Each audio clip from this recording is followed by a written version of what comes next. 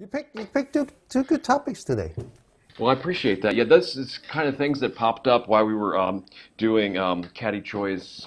She was leading the diploma program on selected sutras in Chinese Buddhism, and I'm really new to the Mahayana stuff. Haven't really studied much of it at all. So it was a lot of information for me, and I haven't even read much of the core sutras. That were talked about in there. So. I'm So I'm pretty a lot. convinced that I'm pretty convinced that Mahayana is all about extraterrestrial beings. Well, that's the beauty of it, I think, because it just shows how vast and profound existence and reality can be. And, I run with a lot of different metaphysical circles too, so I'm versed in a lot of that stuff. So it's translating between different systems of metaphysics as well too, while keeping in mind, the simile of the arrow, right? You know that one, right? We talked about that, No, right? You get no. the guy gets shot with an arrow, but before he wants it pulled out, he wants to know what is the arrowhead made of? Who fletched the shaft of the arrow? What Yeah, bird did the feathers come from? Um, yeah, he yeah. wants to know all this stuff, but by the time he figures all that out, he's dead from the arrow.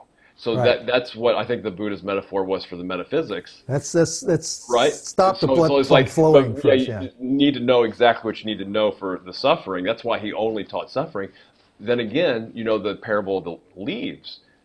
Well, where did he get that knowledge from? He obviously had a ton of that knowledge beforehand, right? He said, what's more numerous, the leaves in my hand or the leaves in the forest? The leaves in his hand. Well, that's what he only taught. But he My, had, my problem my problem with all that discussion is that I came from academia. I taught oh, university for 9 years, so I you program a understand lot. why you need to talk about when you talk about arithmetic, algebra, geometry, calculus, and then finally to general relativity. I understand all that conversations, how one is related to another. That before we can talk about general relativity, maybe we should just start with arithmetic. You know, and then of course halfway through arithmetic, some smart kid would say, "Well, what is this all about?" So I understand all that. I just think that I see it from both sides, and this discussion of Hanayana is exactly that. Is exactly that. Is it's so you're looking at it. It's really the parable of the blind touching feeling the elephant, and each one describing the elephant. Oh yeah, classic. Yes. So you have these two cam that talks about the big vehicle and the little vehicle, except that the guy who you refer to as little vehicle, he says, well, we don't know what you're talking about. We were here 300 years before you guys. So you must be talking about him. You know how that works, right? When you get in an argument and people are putting you down, you say, well, no, you can't be talking about me. Yeah, it's just you see from a Westerner perspective, like I said, I don't get it. I mean, I can definitely see where it's kind of like a pissing contest, right? Kind of thing, you Well, know. Maybe a the thing little, is that but the thing is that yeah. I'm struggling with all that now and Hmm. trying to digest all that because Master had this 3 day retreat on Zoom that was probably like 3 4 weeks ago. Okay. It was actually a Memorial Weekend, I Okay. think. Yeah, yeah. Was it Memorial or Labor? I forgot which. The Well, I one get this those past. confused too. Yeah, Yeah. okay, so whichever, the long Yep. weekend. And so Hmm. a group of students from Los Angeles had organized that. So we all trying to jump to that. Huh. And it was Very in cool. Mandarin. It was in Mandarin, which is tough for me. But on the other hand, we recorded it and then we actually we did a lot of work to put in the Chinese subtitle.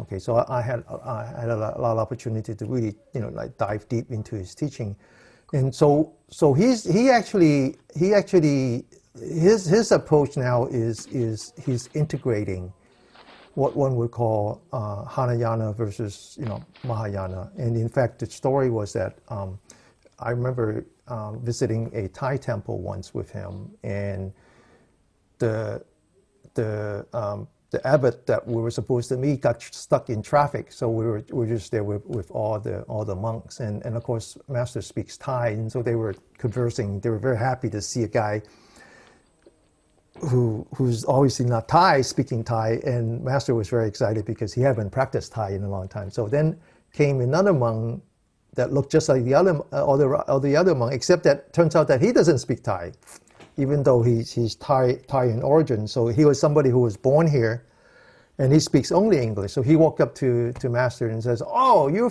are Mahayana," right? Because he wears different uniforms. So Master said, "No, I am Buddhayana."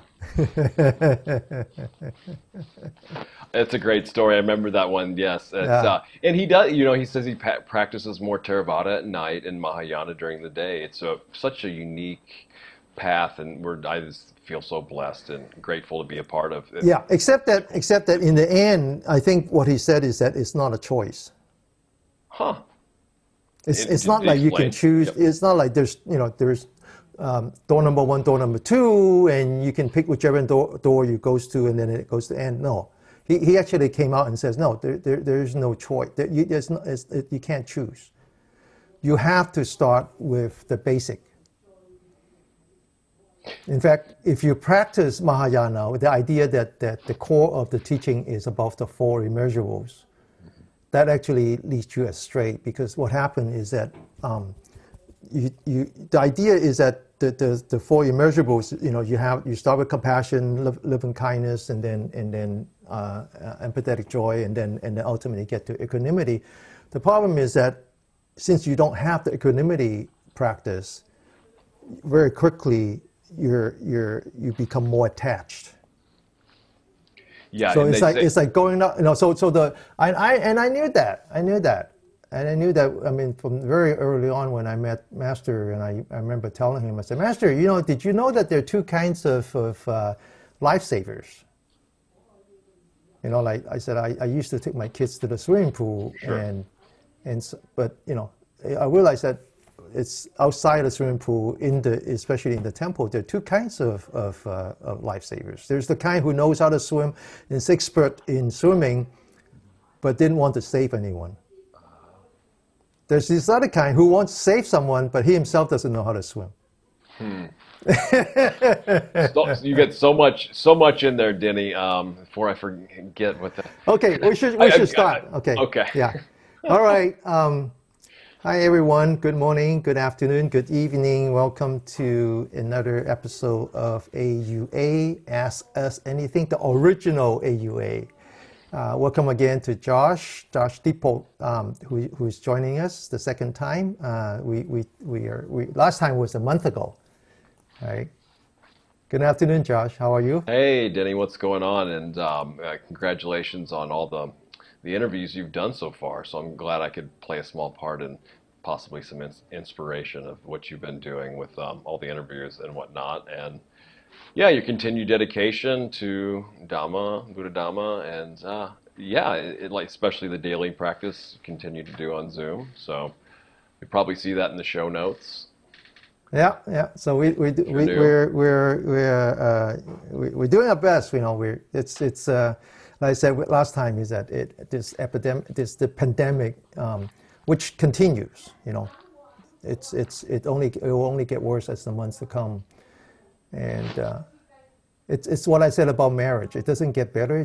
You get more used to it. So the pandemic gets worse, but we get more used to it. So you brought with you a bunch of questions. So why don't you pick one? And how about we pick the easy one? What does Master Jiru stands for? That's probably one of the most pressing ones anyway, and most unique and specific that you'll probably not get anywhere else, right? So yeah, what does Jiru mean? Okay, so the full name is Sikh Jiru, right? So all the Chinese tradition is such that when a person becomes a monastic, whether he's a monk or a nun, he has to what's the word? Give up or Renounce. Renounce, and when he actually So a lot of people think that becoming a monk just means that you renounce your family life, right? And where in fact that's the last thing you renounce. So there's actually 3 steps. You renounce all your dukkha, all your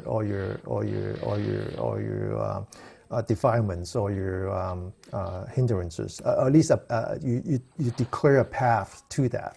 The second thing you renounce, and this is the part that perhaps is least talked about in the Western world of Buddhism, is that you actually have to renounce samsara. You actually have to renounce reincarnation. So again, it's a question of making a decision so that I don't have to. I'm working towards Buddhahood, which means escaping samsara, escaping reincarnation. And then finally, you renounce your family life. And Master Ju actually have a very interesting take on that. And he says, no, you don't renounce your family life so you can hide in a cage somewhere, hide in a cave somewhere. You can do that without actually become a monastic, right? Anybody can do that. He says, actually, you renounce your family life so that you can dedicate yourself completely to serving the community. So he has a different take on that. So the Chinese tradition is that when you do that, you actually renounce your last name, your family name. And so they always have the last name, which is Sik, S-I-K, which comes from Sycamore. Sycamore is the name of our historical Buddha. Once he became Buddha.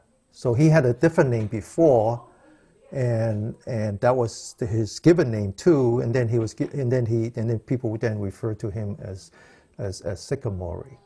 And Sycamore actually is 2 parts. The first part is again his family, a part of his family, and then the last part meant that he's the elders. He's the one who knows, right? So it's actually so one part actually represents compassion, and the other part represents wisdom.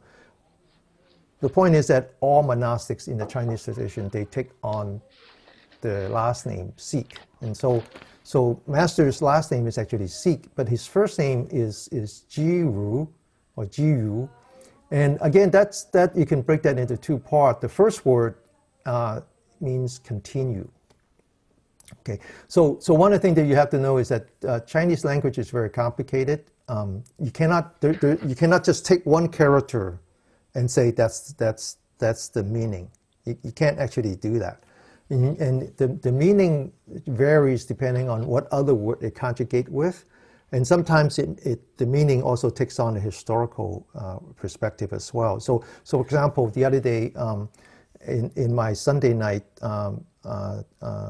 Dharma meeting with the volunteers that for the prison, and they were talking about what does it mean to save all beings.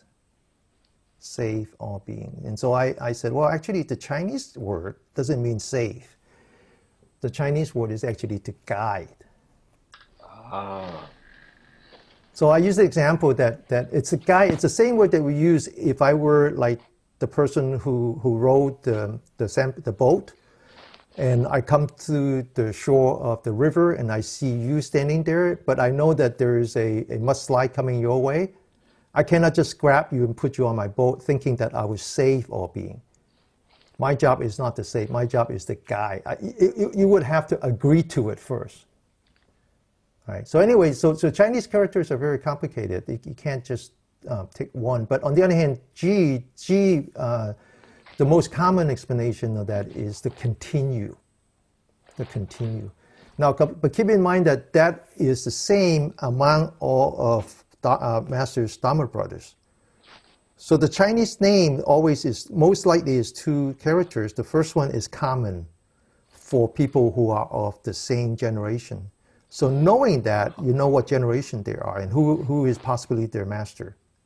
Okay, so this is true even among us. So like I have 2 younger brothers, we all share the same first characters. Okay, now the second character, again, is very complicated. It could mean a bunch of things, but since we're among friends, so it's the same word that appear in one of the 10 epithets for Buddha. The Buddha has like 10 different names that represent 10 different virtues, And one in Pali or in Sanskrit is Tathagata. Tathagata, I've heard it pronounced too. Tathagata. So there's actually two different interpretation for that, because it depends on the gata. It's Gata. Depending on if you attach the A to gata or you attach the A to the previous word, or the A split, because A is the opposite, and gata means to leave. A gata means to come. So thus that, come one, yeah. That's the one who comes well, the one who comes, so the idea is that you and I come to this world, but when we come with all the baggages. When Buddha comes to the world, he does not come with any of them. So he comes well, right? And so that word well would be one way to interpret it, Master Shivu. So in a way, it's a very good name. It's as if he's saying that I'm the one continuing, the work of the Buddha. Well, yeah, and that's Tathagata. I always thought this, why aren't we called why isn't it called Tathagataism? Tathagataism instead of Buddhism. That's what the historical Buddha referred to himself when people asked who he was. It depends on the sutra. That's right. It's it depends on the sutra. Yeah. So if you look at the Diamond Sutra, that's the only thing they refer to is Tathagata. It's either way, yeah. Yeah. But you can't really use one, because all 10 has different meaning. That's right. So for example, we talk about, you mentioned about Hanayana. And so if you say Hanayana is the practice of the people in the Southeast Asia, going from Sri Lanka to Burma and so forth, then they don't talk about Buddhahood as much as they talk about being Arhan. That's right, yep. So well, Arhan is one of the 10 epithets too. Exactly, yep. Yeah. So before we transition into that, I'm going to address some of the things you said. Well, and then Tathagata, I also heard the translation of when the Buddha referred to himself as Tathagata, it was like, it means like, I am thus. They say, who are you? Well, I am thus. Yeah. I'm like this. So he's kind of more like a verb than a noun, right? Yeah. Okay, so now it's interesting, the wordplay on Master Jiru's name, Shifu's name, Sikh, that's also the name of a religion. Well, no, that's completely different. I know. This is a wordplay. This is totally different. Right. That's I'm completely talking about, different. How English spins things and has kind of similarities and stuff. So in this case, it's the totally spelling not is S-I-K, and the other one, the spelling is S-I-N-G-H. Yeah. Yes, it's just the wordplay and the puns in English I find amusing. And there's also a tree called the sycamore, which is similar sounding to what you said too, right? A sycamore, and there's plenty of sycamores that grow around rivers around here too, or creeks. And then also I like the idea of guiding so much better than saving, because saving seems to have like a lot of or can have some negative Christian baggage for those that don't consider themselves Christians or have been are getting out of that. I don't want to, get in comfort. I had, obviously nothing against Christianity. I think it's very supportive. I think Buddhism actually is supportive of a lot of that stuff too. It's just that I like the guiding better because, maybe some other time we'll go into my encounters. Well, no, it's actually, you really, so again, sometimes those words have, the true meaning of the words depends on the conjugation. But then the meaning of the word can also depends on the historical interpretation. So a very, very famous story was about the sixth patriarch. And so the sixth patriarch is an interesting person in that, number one, he is the one that actually, so the sixth patriarch means that there's a first patriarch, which is Bodhidharma. And then eventually you get to the fifth patriarch, but in between they're basically like one off, okay. And then they very brief, a few years, and then they transfer another one and finally when they get to the fifth patriarch, then he started to really build up this Chan practice, or what is now called Zen practice, but it wasn't until the sixth patriarch that really took it. And so there's a saying that it's one stem 5 flowers, because then, you know, it becomes 5 different branches, and Soto Zen and all that, you know, that. And then eventually it took another 1,000 years another 800 years before they went to Japan, you know. But the very famous story about the sixth patriarch, and this explains, you know, kind of put some historical context to the word, whether it served to guide or to relieve or to rescue. The very famous story was that the sixth patriarch was actually illiterate. And so he actually came to the monastery where the fifth patriarchs are, and the fifth patriarch recognized him, but he also understands the dangers that he would be in, because he's such an enlightened person, but yet he had no formal training, and so that could cause all kinds of problems with his other student. So he purposely pushed him to work in essentially the kitchen. And then one day he had this, you know, he asked him to come, and so he came to his room, and the story was that they were transmitting his wisdom, and then when it's all done, then the fifth patriarch was the one that took the gasa, which is the uniform, and the bow, and he says, now, you know, from now on you are the sixth patriarch, but let's get out of here because you're now in danger. So they together went down to the bottom of the mountain where the temple is, to the river, and so the fifth patriarch says, "Let me guide you across to the river," right? Which would be that would be what we would say, because the sixth patriarch came from afar. He doesn't know the area. The fifth patriarch is the one that knows the area. So he says, "Let me guide you. Let me help you to cross the river." And so he had a very famous saying, which is the sixth patriarch says, "Well, when I am," what's the word? What's the opposite of enlightened? When I am asleep. When I'm asleep, Yeah. you guide me. Now that I'm enlightened, I would have to guide myself. And it's the same word they use in the verses where he says, you know, how to what's the word that I was using earlier? How save all beings. So it doesn't. So my point is that it's not save; it's the guide. Mm-hmm. But it's more than that, because think about it, right? So the fifth patriarch put himself in the position where he would provide the manual labor.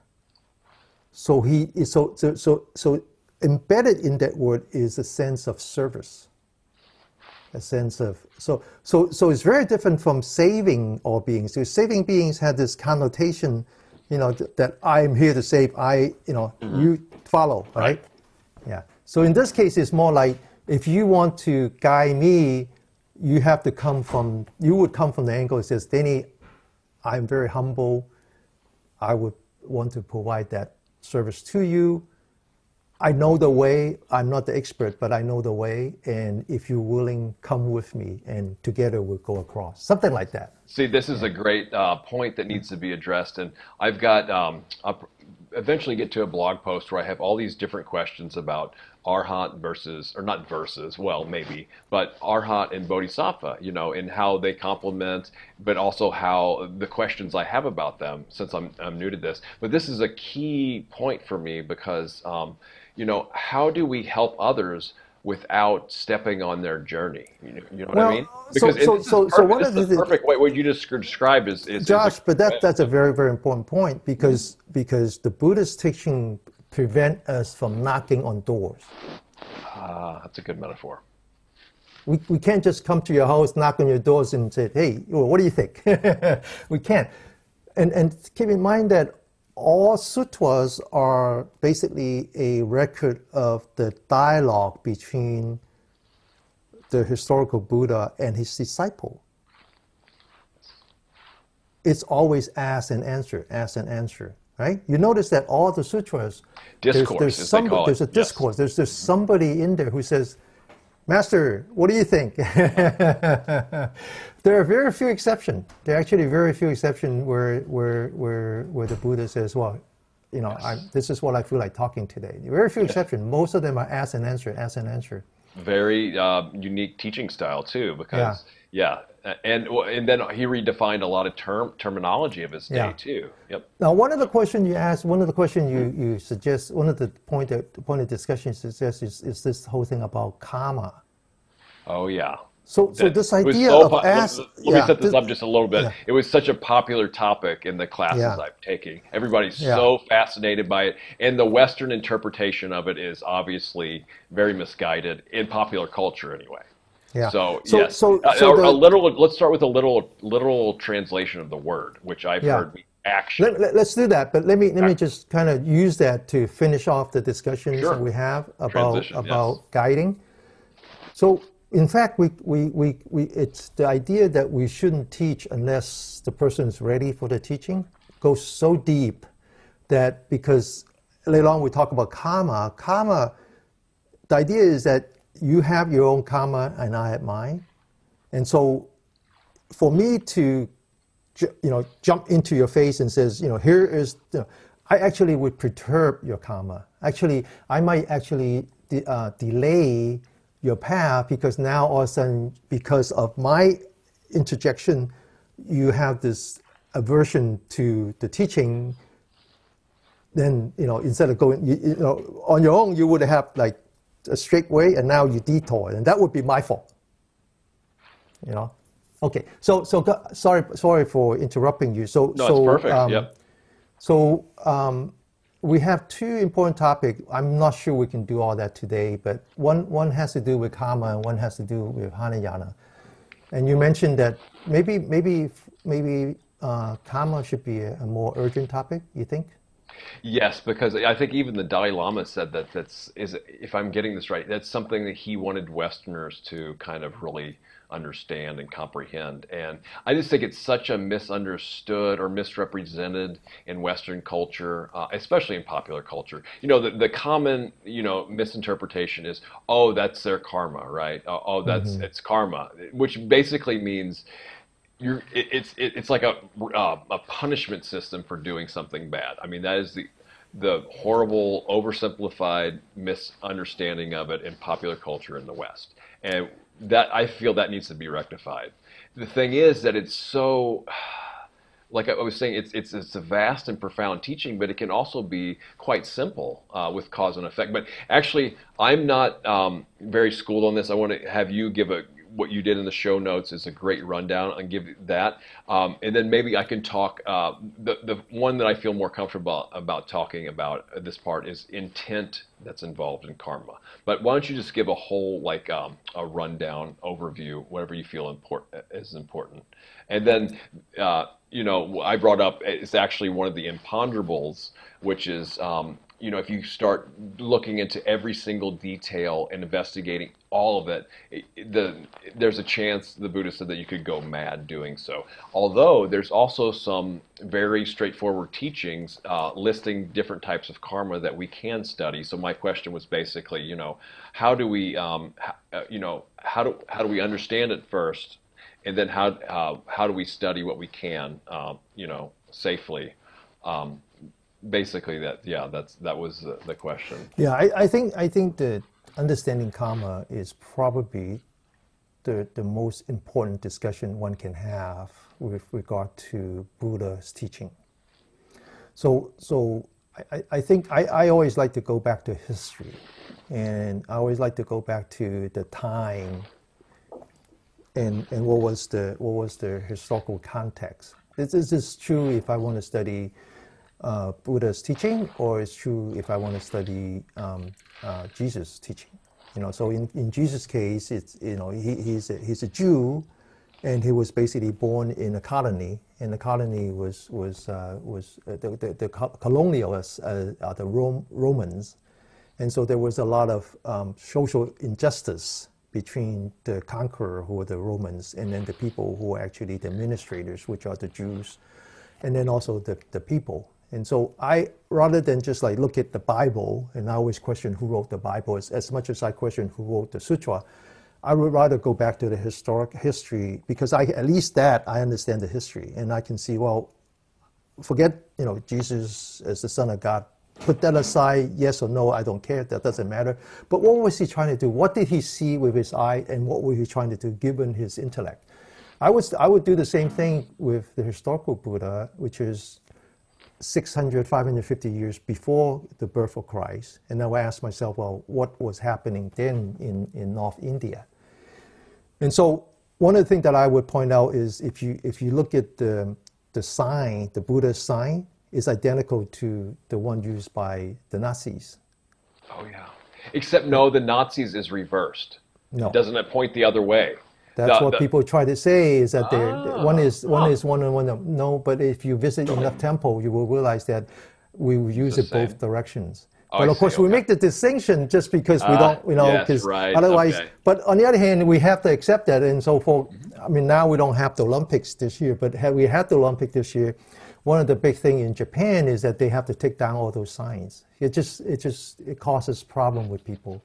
I haven't followed that, but maybe I can look into that later. In fact, I think like if you look at some of the Buddha statue in Maba, Master Ju actually went to great length to never have that symbol. Huh. Well, it's so unfortunate because, a lot of times people in power that are negative, they'll invert a symbol, or they'll co-opt a symbol and completely pervert it and invert it too. Yeah, but putting that aside, the question is that why the symbol? Well, what I've heard is it's a sun symbol, which is, I don't know. I'm sure there's all kinds of different things, but that's I don't know. It's a short answer. Because it's the same symbol because Hitler and Buddha share the same heritage. Oh, the Aryans? They're both Aryans. Okay. And so Buddha was born 600 years before Christ, and about 1,000 years before that, maybe more, maybe a few thousand years before that, was one migration of the Aryans. The migration of the Aryans. So you will notice that in India, you have different shades of skin. You have the lighter and the darker. This is true in Iran and in Egypt. Okay. A lot of the conquerors came with the Aryans, and so the question is that why was that so easy for them to conquer? Well, because they have advances in methodology that even today we don't understand. Yes. Okay, and so, but in any case, they worship Brahman, and so when we talk about atheists versus polyatheists versus monoatheists, we talk a great deal about the Abraham religion, which consists of Catholics, Protestants, and the Muslims and so forth, because their common ancestor is Abraham. That we call that the monotheist, that there's only one God. Yep. But the Aryans have only one God too, and that's the Brahman, the Brahman king, the Mahabrahman, right? So the Aryans came to India, the India continent, and the original Indians were much darker skinned. In fact, they share the same DNA as the native, the people in Australia, because once upon a time, India and Australia were one, and so the people there have the same DNA, right? So you have this stratification of people, conquerors, and so forth. So eventually they set up this caste system. And the caste system was such that the people on the very top were the people who can have a dialogue with their God, which in this case is Brahman. No different than the Jewish. No different. Then you have the royalties. And then the you have class. Yeah. and then you have the merchants. The merchants and so forth and so on. And then you have like the lower class. Now, keep in mind that all four are still Aryans. So there's a misunderstanding thinking that the natives are the lowest. No, the natives don't even count. They're below the four. Okay. So to a point where if one of the lower one, if they want to buy a food, they would have a dish where they drop the money into the dish, and then they would throw the food on the floor. They won't touch them. So that's why it's called untouchable. Now, the idea of karma starts there. The idea of karma actually starts there. And the idea of karma is that if I am of the upper caste, my karma would be that I will come back as the upper caste. That's my karma. And then if your karma is in the lower caste, then your karma would be such that you will come back as that. Okay? So when you say that there's a misunderstanding of karma, I wouldn't say that it's a misunderstanding. I would say that it was the original understanding. And if that's your understanding, that you haven't learned anything from Buddha. What Buddha did was he said, no, that can't be the case. And so he was actually a social revolutionary. He was basically trying to undo the justice, which was very deep. But what he did was that he wasn't trying to overthrow anyone. He was trying to put a rug under them, which is that if you think that karma meant that, no, karma does not mean that. Okay, so what does karma mean in the Buddha's teaching? So he then talks about this dependent origination, right? So that's a little too deep, but let me give you a much simpler example. If you go out to your garden and you want to plant tomato, you have to start with the tomato seed. If you didn't have the tomato seed, you would never have tomato. Okay? So you plant the tomato seeds, and then now you have tomato. Well, guess what? The tomato have seeds.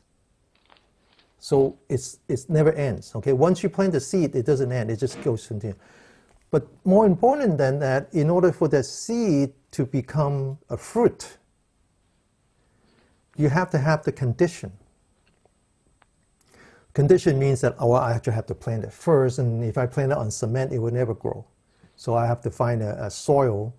But not only that, but I have to water. I have to keep it away from the elements. I have to fertilize. I have to spend time to remove the weeds, and then I have to build a trellis for the I have to do all of that in order for the seed to become the fruit. So the question is, what is karma? Well, karma is both the seed and the fruit.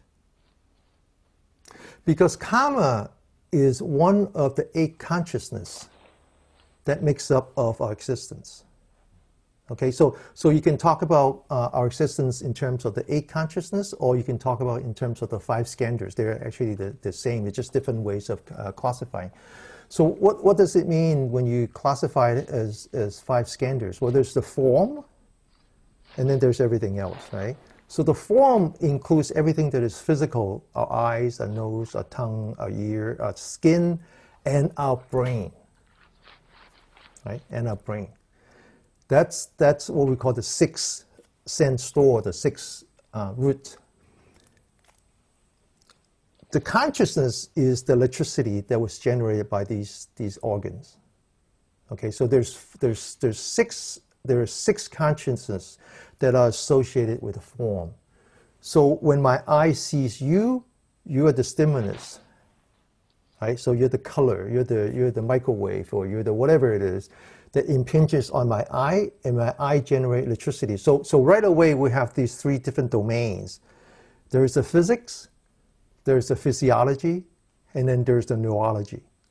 So the 6 of the consciousness has to do with neurology. The eye consciousness, the nose, so the eye would be sight, the nose would be smell, the tongue would be taste, the body would be touch, and then finally it goes into the brain. The brain generates what we call the mental action, the mental volition, right? So if I want to beat somebody up, it starts with that before I actually make it into a physical action. There's a mental action, right?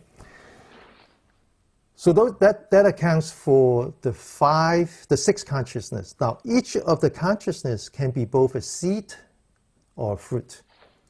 It's the fruit when the eye interacts with the outside world, right? In this case, the cause and the effect is such that the eye consciousness is the fruit, is the effect.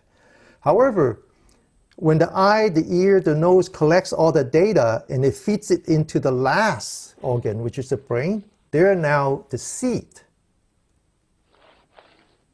They're now the seed, which then causes the final mental action, which is the fruit. So cause and effect, right? Cause and effect. So what happened then? What happened then? Well, there's the 7 consciousness and the 8 consciousness. So today we want to talk about 8 consciousness, which is the karma. So what is karma? It depends on what you want to talk about. Is it a seed or is it a fruit? So what does it mean? Well, first of all, go back to neurology. Neurology, meaning that consciousness is electrical. Okay? So the universe is all about electricity. However, we also know that when you have electricity, you have magnetism. It's physics.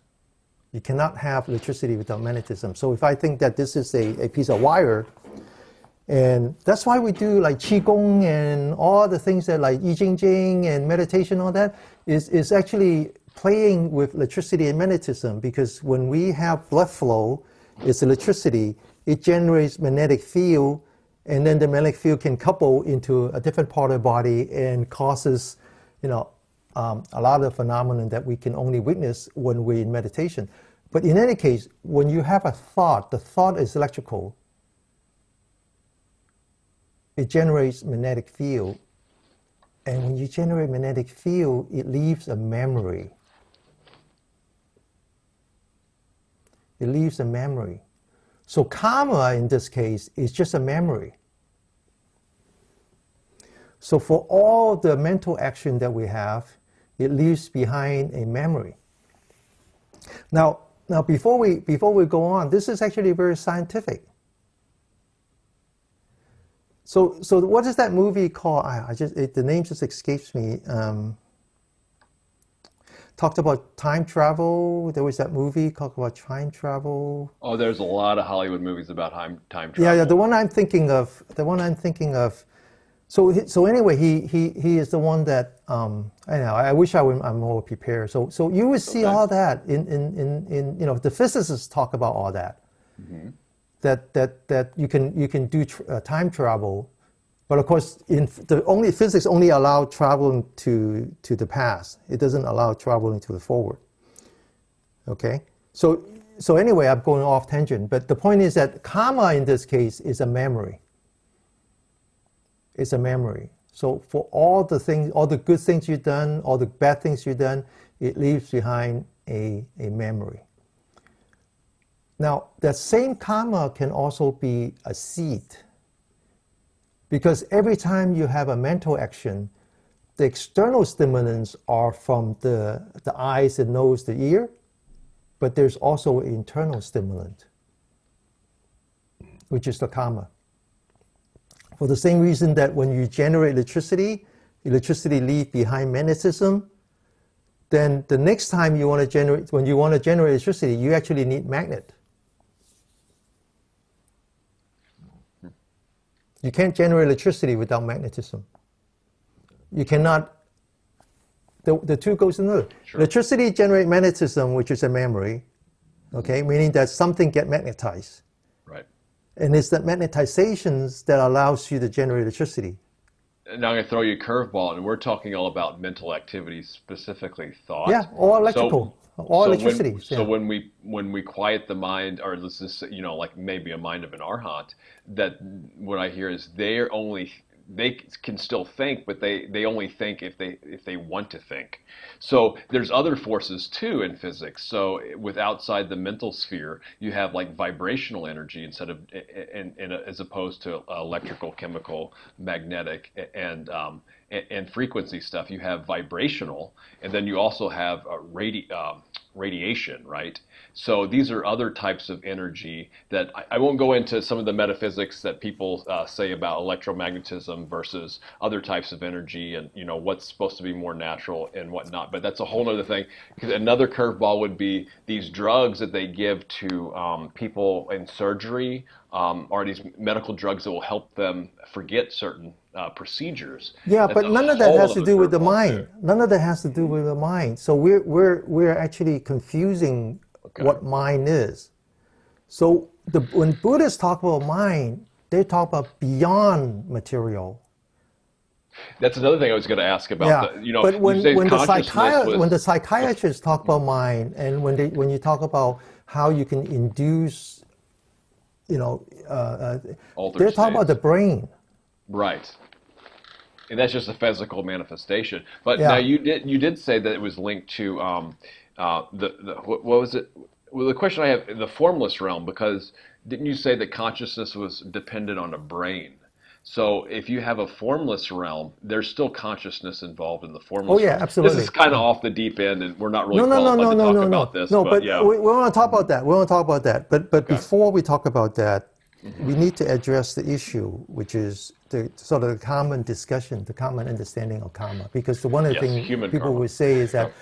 hey, it's in your karma. That's what do you want? It's in a karma. So we have to. This is really important Yes.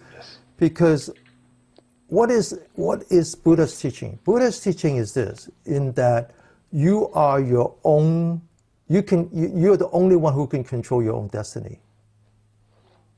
Okay.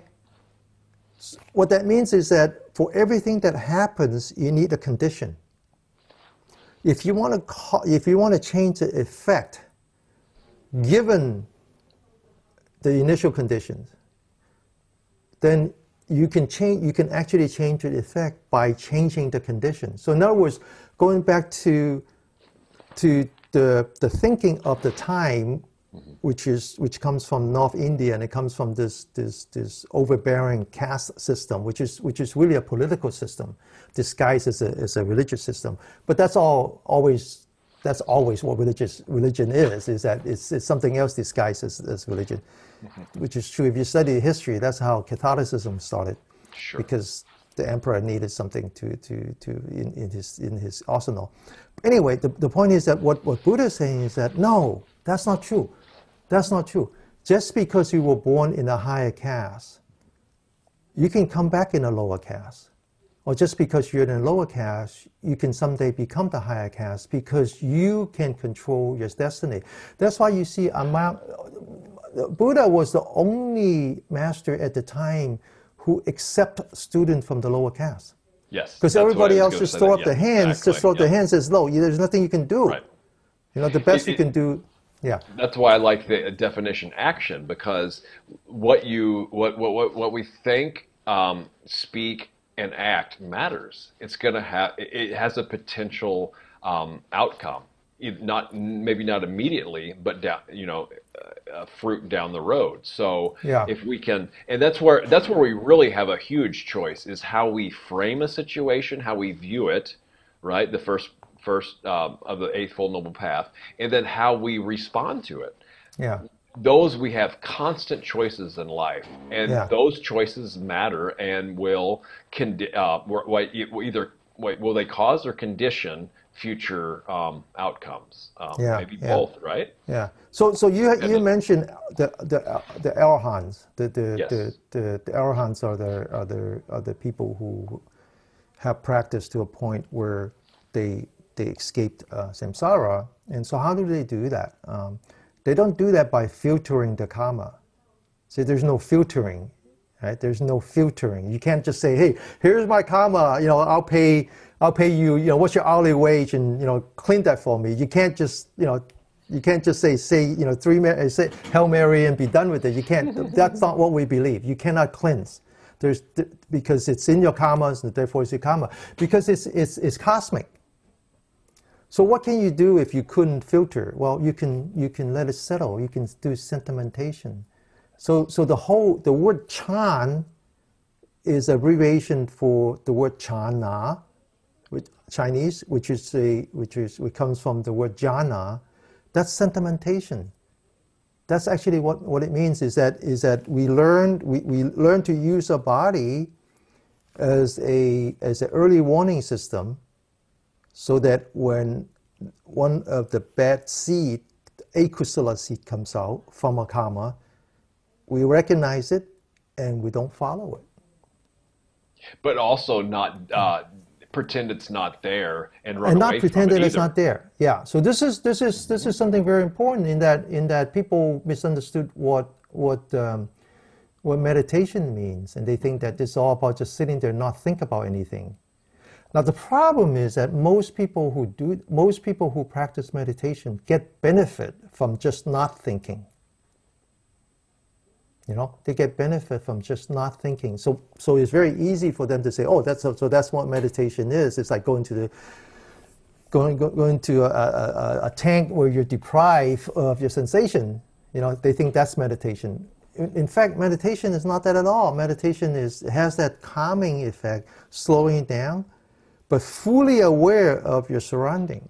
Fully aware of your surrounding. Not only does the mind quiet, yeah, but we actually get the capacity for, you know, a greater expanded awareness increases as well.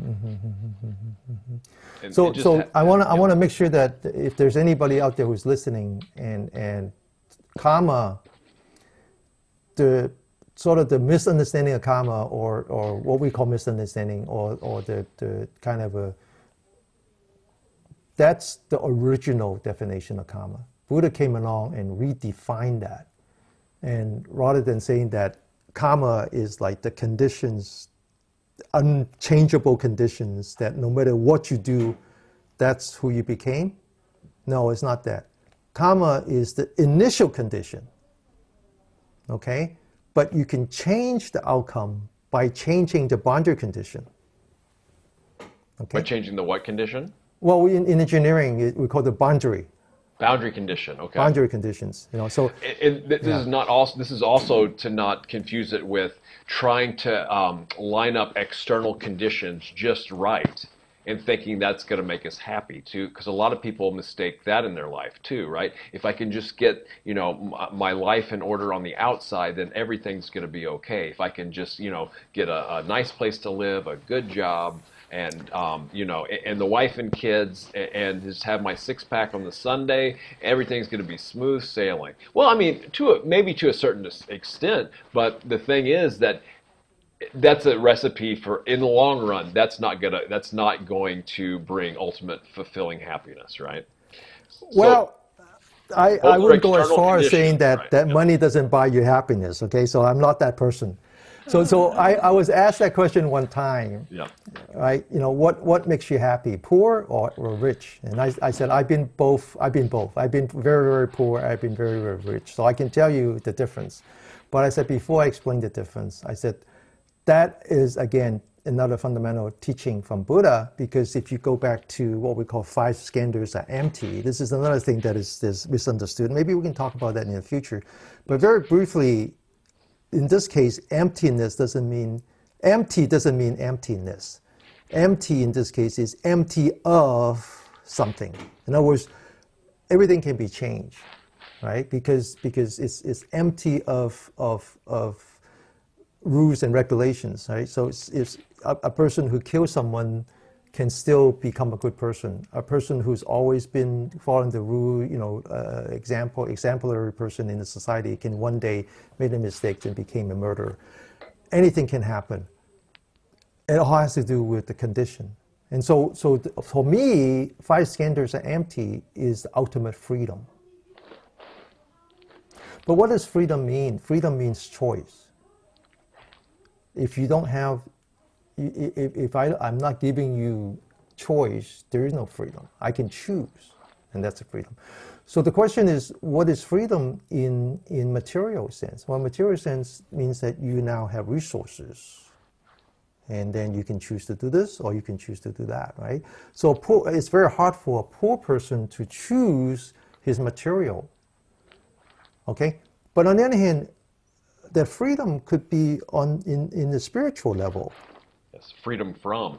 Yeah. But the problem is that we can't really choose. We don't know how to choose. We don't have the tool. And so the Buddhist teaching is all about giving you the tools so that now you know the choices. Because if you didn't know the choices, there's nothing to choose from. And even if you know the choices, but you didn't have the skill, the training to choose, then there's nothing you can do. Then it's as if you didn't have any choice. Discernment, yes. Yeah, so Buddhist teaching, it's all about choice. It's all about freedom. It's just that we take it from the material level to more of a spiritual level. So now going back to the question is that what buys you happiness? So I was asked that question, and you know, do you find yourself being a happy person when you're poor, or being a happy person when you're rich? And I said, wait a minute, you know, I've been both. But let me tell you this. I said, this all comes down to a choice. If you're poor, you can choose to be happy. But if you're rich, you can choose to be miserable. Okay? Well, yeah, basic needs are covered. Everybody has to have basic needs covered, right? Yeah, because if you don't have your basic needs, it's a Yes, miserable life. exactly. And then a Yeah. lot of times, no matter how much you have, people always want more, you know? You could have very little money and there's people, not necessarily, not everybody, but I mean, even super rich people, they don't have enough, right? Yeah. But I mean, pretty much everybody agrees that we can't really do much spiritually if your basic needs aren't covered, you know? That's right. That's Yep. right. That's right. I just wanted to go into or just rattle off some of the how profound this karma stuff is. Like it's got 6 causes: acting causes, simultaneously arising causes, congruent causes, equal status clauses, causes, not clauses, ripening cause. So all these are stuff that people can look up later. And then there's 4 conditions: causal conditions, immediately preceding conditions, focal conditions, dominating conditions, and then lastly the 5 type of results: ripened results, results that correspond to their cause, dominating results, man-made results, results that are states of being parted. So all those are teachings that were given, but I mean, it goes way, way, way beyond all that stuff. And also, not everything is karma either. There's other forces in the world that we studied about that I can't really speak to because I'm not that well versed. But not everything that we see that happens in life is a karmic effect or a karmic a seed or a fruit, right? So there's other forces at play as well, right? Now, the other thing when I was looking into this, the Jainist religion, which is one I know hardly anything about, they have a huge long list of all this detailed teachings on karma, and it's interesting. Historical Buddha's interactions with that religion and the founder of that. What was it? Okay, so the other thing I wanted to ask, going way back to the beginning of this, the Aryans. So where did the Aryans come from that came into India? Where did they come from? I don't know exactly because I know that it's not it's in the north. It's in the north. Probably what we would refer to today as the middle of Europe, which would be not exactly Russia, but not exactly Germany. Eastern Europe, then. Eastern Europe, kind of in that area. That Okay. area. I would probably think maybe part of it is it's a cold, very very so again the migration was the result of climate disasters, and it's just that it was the reverse at that time. It was not the warming but the cooling down of the planet. So where they live becomes uninhabitable, and so they have to move away. Yeah. One of the other things I found fascinating when we were studying this is, how in the Buddhist time, historically, it goes back to, well, today it's Hinduism. Before that, it was the Vedas, stuff based on the Vedas.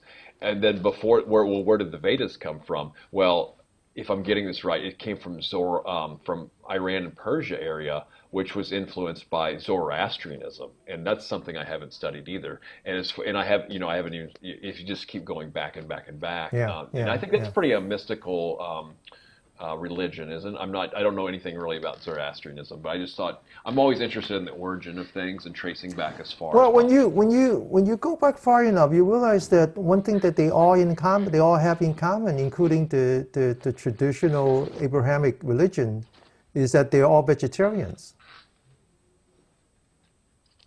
Huh.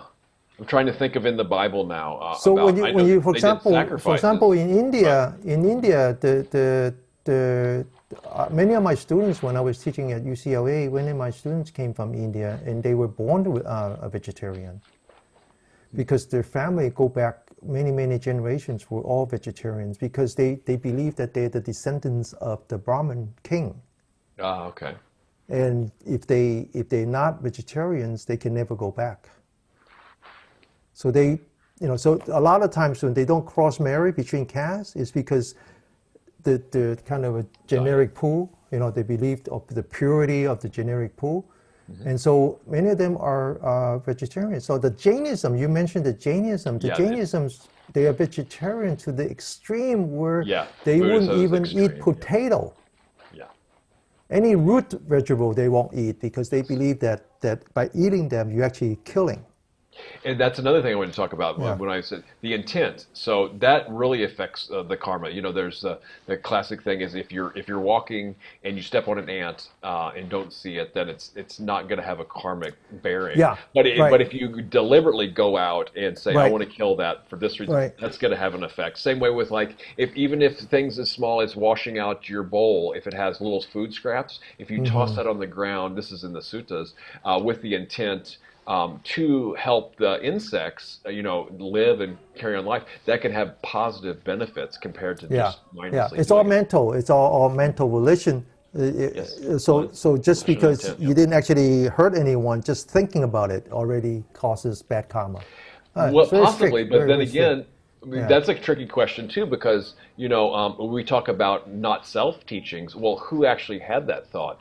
How do we discern between sometimes if we're meditating and this thought pops into our heads like, well, I didn't think that. Where did that come from? That's silly. Things like that happen. You're like, Yeah. I wouldn't have thought that. Yeah. Why is that thought there? Yeah. So Well, let me finish. Yeah. Let me finish Sure. with the vegetarian story. So the Christians many of the Christians are vegetarians. The 12-day Adventists, they're vegetarians. Huh. Why is that? Well, what are the things that the 12-day Adventists do? Well, first of all, they worship on Saturday, Sabbath, the day of Sabbath, because the Sunday was the first day of the week. Sunday was the day that God created the earth and the air and all that. Sunday was the day. Saturday. Sunday was the day of rest. No, Saturday is the day of rest. Huh. Okay. Well, one of the days was nothing, so I thought that was Yeah, a Sunday. Saturday, Sabbath, sabbatical. Okay, That's what it okay. means. It's a 7-day. It's a day I of see. rest. So when I was a professor, we take sabbatical every 7 years. I see. Okay. That's where the word comes from. Okay. So how did it became Sunday? Well, because when Christianity was taken to Europe, and at first all the Christians were killed, right? They got thrown into the lion, right? But eventually, one of the king decided that he wants to promote that religion. But at that time, the worship of sun god was very important. So he kind of changed that, so that the day of worship was a Sunday, just so that people can adopt. But Constantine in the Council of Nicaea. yeah, but if you read the Bible. If you read the Bible, the book of Genesis talks about how on the 6th day, God created Adam, and he gave him very specific instructions. Because all along, there was a distinction between creating plants that have fruit and plants that were just grain, Oh yeah. or just grass. So he gave very specific instructions. He says, those fruits are for you. Those And grains breath, and grass too. are for the animals. And the animals are your friend. So now don't eat them. Well, then there's the interpretation that you're the caretaker of the masters over the animal life on. So, and then the breath in the Bible is, that's how man was created in the Bible, right? And that how important that is in Buddhism as well, right? So that's a very fascinating topic. But Very fascinating, very fascinating. we're winding down here. And also, I just wanted, for anybody, if it's listening that's first time, Master Jiru, the very first question is, the abbot and monk and venerable and Shifu at Mid-America Buddhist Association, where sometimes I practice and study, and he's got temples all over the place too, right, Denny? Or how would you described him last time as our mutual Dharma master as well? So. I'm sorry. I got distracted. Yeah. So he has. That's right. So the Buddhist teaching is such that they don't call it their home. That it's not a home. So it's not like he belongs to a temple. It's not that. It's not that. In fact, the Chinese word for his presence comes from two characters. One has to do with the stake that they carry, and the other one has to do with like, it's almost like the same word that we use when we used to have the Pony Express. Okay. And you take, so there's always these stops that you have to make. Like a relay, or the relay. Yeah. So the idea is that he's walking around with his Dharma stick, and he's just making temporary stops. Okay, so when we say Maba, which is what Josh is most familiar with, it's the place where he happened to be today. Right. Yes. Right. But it's not his permanent home, and he'll be the first one to tell you that he has no permanent home. Okay, but having said that, he actually is the abbot for 3 other temples. 2 of them is in Chicago, and 1 of them is in San Francisco, where I often go before the pandemic, of course. But then he regularly teaches in 4 other temples. So I see.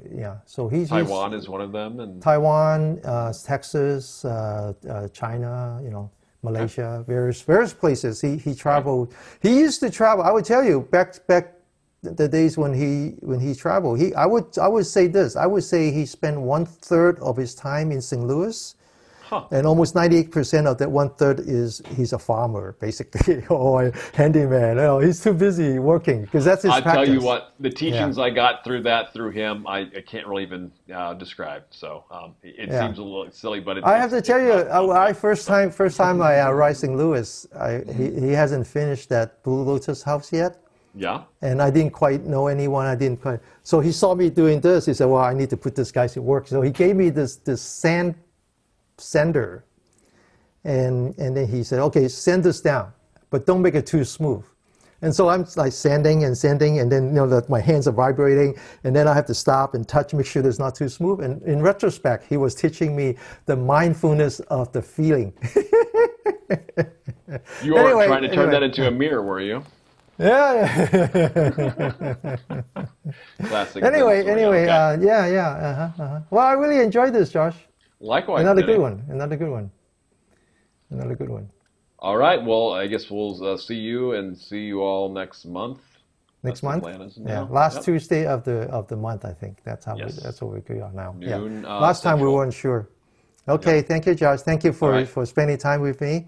Well, and thanks for recording this and putting out the documents and invites. Appreciate it. Okay. Bye, Denny. Bye-bye.